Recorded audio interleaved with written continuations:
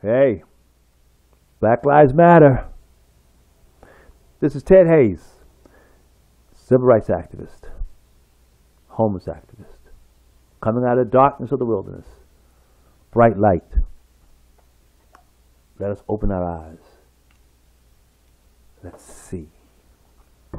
Let's see this here. Okay.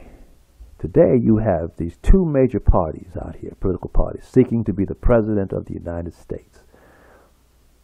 Back and forth, the Democrat, Republican, Republican, Democrat. These two groups have been going at it for a long time. And they're really going at it now. They say this next election, this particular election we're in right now, 2016 election, is going to be the most racist, race-oriented election in the history of the United States. And ironically, it's going to happen in 2016. Abraham Lincoln was the 16th president. This is very interesting here. This the irony of everything. And they say, though, this is going to be a very racial or racially charged election. And I'm looking forward to it, and so should you. Because why? Why should you be looking forward to this racially charged presidential election? Because it's about the matter of black lives in the United States of America. This presidency, this year, will be determined on the matter of black lives and the aftermath of chattel slavery. Okay, let me show you why.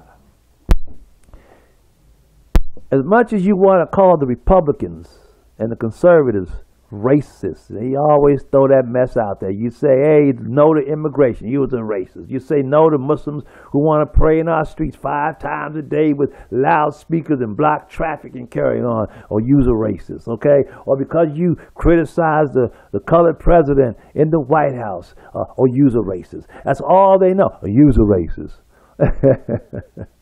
And most people don't even know what racist is, have no idea. They just say it, you know. What gets me is that when I see white folks or very, very, very, very light-skinned, blue-eyed, blonde-haired people like Spaniards call me a racist. I mean, it's absurd. But the point I'm making is this. The ones who keep bringing up the race issue are the Democrats. Have you ever wondered about that? Why are the Democrats always bringing up the race issue? Because I'm going to tell y'all something. The Democrats are the most racist people in this country. Did you know that the Democratic Party founded the Ku Klux Klan, funded the Ku Klux Klan, dating back to 1860, mid 1860s, the Democratic Party. Did you know that that when the party was first started, when the Ku Klux Klan first started, you either had to be a member of the Democratic Party to be in the Klan, or you had to be, or it really weighed good for you if you were in the Klan to be in the Democratic Party. You see, and did you know that the president, Woodrow Wilson, a Democrat, was the first one to show a movie about the heroics of the Ku Klux Klan called The Birth of a Nation in the White House? Did you know that when Woodrow Wilson was running for president in the turn of the century, somewhere in there, mid-1915, somewhere in there, black folks used to work for the federal government, right? There's all kinds of jobs we could get because we couldn't get no other jobs, so the government let us work for them. And did you know Woodrow Wilson told black folks, I can make your life much better than what it is if you vote for me for president? And because he talked like that, did you know black folks voted for Woodrow Wilson, put him in the White House, and he turned on them? Did you know? You didn't know this, did you? I know you didn't, because I didn't know it either. I just learned this myself a few years ago. Did you know the people who held our ancestors as chattel slaves for 245 years was of the Democratic Party? The Democratic Party is the party of chattel slavery, is the party of the aftermath of chattel slavery. Not just chattel slavery in and of itself when it happened for those 245 years, but also the generational aftermath, which we are seeing right now. You see these brothers out here walking around with their pants sagging off their butts? That is a consequence of chattel slavery and Jim Crowism. Follow the trail, it's there. The Democrats, yeah. Did you know it was the Democrats who created the Confederacy. It was the Democrats who fought in the war to maintain the institution of slavery. The Democrats. It was the Democrats who voted against the 13th Amendment that ended slavery. It was the Democrats that fought and voted against the 14th Amendment. It was the Democrats who fought against giving black folks the right to vote, the 15th Amendment. It was a Democratic president, name was President Johnson, who was the vice president when the Democrats assassinated Abraham Lincoln. That's right, the Democrats assassinated Abraham Lincoln. Just like the Democrats assassinated Martin Luther King. Okay? That's the real deal, y'all. That's why the Democrats today are blowing all that smoke in black folks' eyes, saying that they believe in Black Lives Matter. How can Black Lives Matter to a Democrat like Hillary Clinton or Bernie Sanders when they are giving your national birth certificate away to people who don't belong here? Hey, Black Lives Matter activists, you go to one of Bernie Sanders' rallies and you go to one of Hillary Clinton's rallies and you hold up a sign and you ask her, what about the 14th Amendment? Why are you giving away our birth certificate to people who don't belong here if Black Lives Matter? What's up with that? Then you go to Donald Trump's rally and you say to Mr. Trump, what's up with the birth certificate of black people? You ask Donald Trump, you demand that Donald Trump explains himself. You go to his demonstrations and you hold up these signs saying, 14th Amendment, Black Lives Matter, and you make Donald Trump and his new sidekick, the colored guy, what's his name? Ben Carson. You make Ben Carson explain that. Because you see, Donald Trump, I could care less about Donald Trump, be honest with you. He's a rich white guy doing his thing in New York, living dreams. Good for Donald Trump. And I never even saw an episode, what's that movie that he does? What's that thing he does? The reality show he does, used to do. Come on, you guys. What's that? Come on, help me. What's that reality show? The Apprentice. The Apprentice. Yeah, I never saw that mess. But when Donald Trump announced that when he was going to run for president, and he said he was going to fight immigration and build a wall, and he was going to enforce the 14th Amendment as intended, that's when I sat up and said, what does Donald Trump know about my birth certificate, my people's birthright? What does he know about that? And we've been tracking Mr. Trump on this issue, right? Now, Black Lives Matter, being that this is the most important matter to our people, go to Mr. Trump's rallies. So, go to Mr. Trump's rallies, okay? Don't go there and try to disrupt, okay? That's not what I'm telling you to do, okay? Don't do that. I'm just saying to you, you go there with big old signs, be creative now, say 14th Amendment, hold that out there, okay? Because he launched his campaign based on my birthright. He's a white guy now. Launched his presidential campaign on your and my birthright. You see how important the matter of black lives really is in this country? Now, Hillary Clinton and the Democratic Party, now remember, this party is the party that held our ancestors as slaves, Jim Crow does. Oh, by the way, the whole welfare thing, the whole welfare thing, 1964 Civil Rights Act, we'll talk about it later. Man, we got bamboozled. That's what Malcolm X tried to say. Y'all getting bamboozled. We got snatched under socialism. That's why we so messed up. That's why we can't find no jobs. That's why our families are busted up, brothers. Because the Democrats are the ones who put that 1964 Civil Rights Act on us. Malcolm X used to say, man, these Democrats stick lollipops up y'all butts, make y'all happy. It's all y'all need. And that's what the 1964 Civil Rights Act was. It was a lollipop stuck up our butts, okay? Because we are now paying for that right now. Okay, Democrats. It was the Democrats who it was the Democrats who did this to us. Y'all believe in reparations? Y'all believe in reparations? You may not believe you can get it, but do you believe in it in theory? Okay. Well, why do you say reparations? Because reparations mean I want something fixed. I want something repaired. Okay, that's correct. That's right. You want something repaired. When did something happen today? No, you want reparations. Why do you want reparations for what? Something happened when?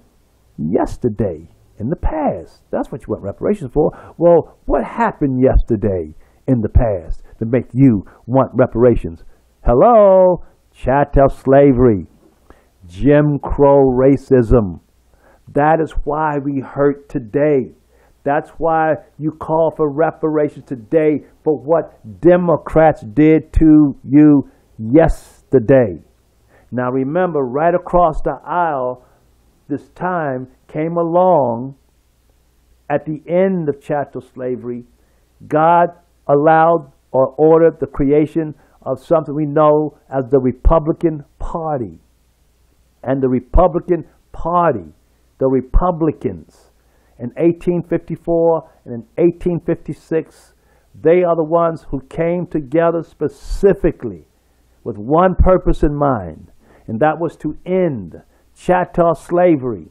And part two of that was to ensure that the free chattel slaves and their descended children, as long as this nation shall exist, will and must experience a citizenship as is enjoyed by white citizens according to the Constitution. That is all the Republican Party was supposed to do. And they did that. They went to war. They fought. They died. They wrote the 13th Amendment. They wrote the 14th Amendment and the 15th Amendment, the Civil Rights Act of 1866. They wrote all the anti-democrat Ku Klux Klan laws.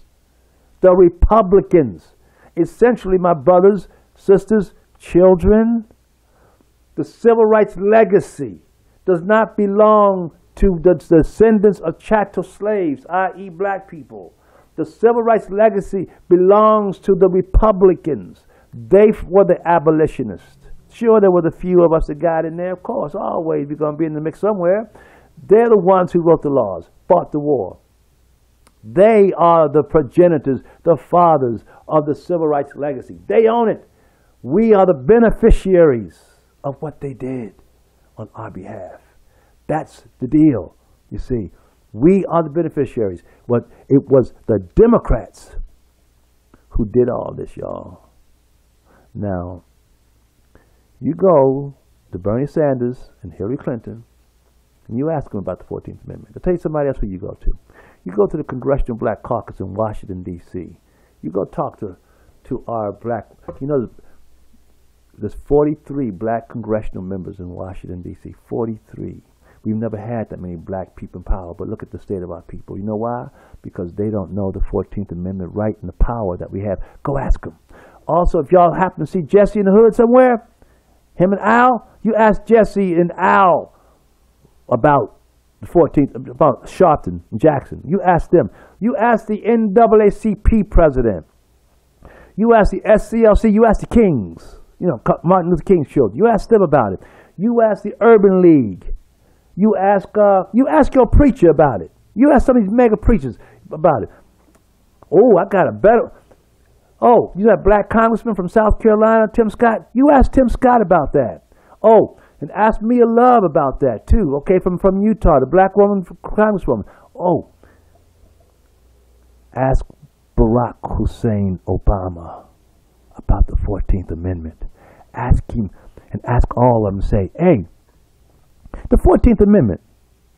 Do y'all believe the 14th Amendment, birthright citizenship, should go to people born in this country, even from Africa, come here pregnant or come here get pregnant and have a baby? Do y'all believe that baby is a United States citizen?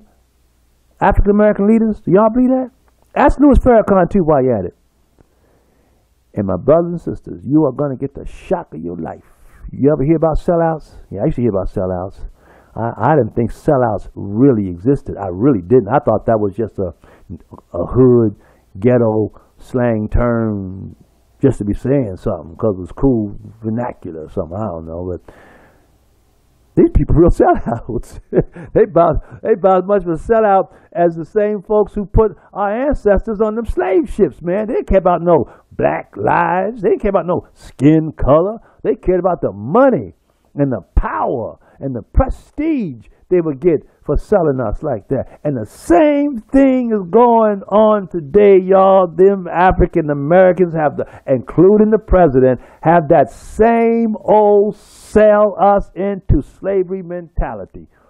That's why they all support the 14th Amendment, birthright citizenship, our national birthright to be given to people who don't even belong here. That is the dirtiest, low downest thing that anybody can do to anybody, man. Come on. That's what they did to us. Democrats. Okay? Now, I'm going to share something in the next segment. You don't go away. But share something in the next segment. You're going to like this one. You're going to like this one. It's about the Democratic Party apologizing for slavery. What'd you say? That's right. I said the Democratic Party apologized for slavery on behalf of the federal government and on behalf of white folks. See you next time. This is Ted Hayes, homeless civil rights activist.